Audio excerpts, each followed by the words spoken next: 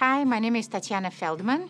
I'm attending in the Lymphoma Division at John Theurer Cancer Center and the director of T-Cell Lymphoma Program. So I love what I do. I came from another country.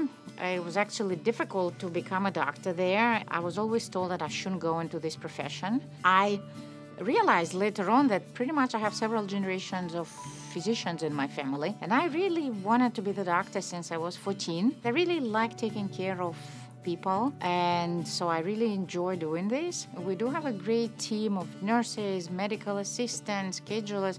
We all work very close together, and I really enjoy working with my colleagues here. No matter how tired you are and the day is very busy, the sense that you actually help someone to get through serious disease and serious condition, it's super rewarding. And when I see people now, I see my patients who already 10 years out or 15 years out from the treatment, and they're cured and having normal life. This is very rewarding feeling. That's why we're in this profession.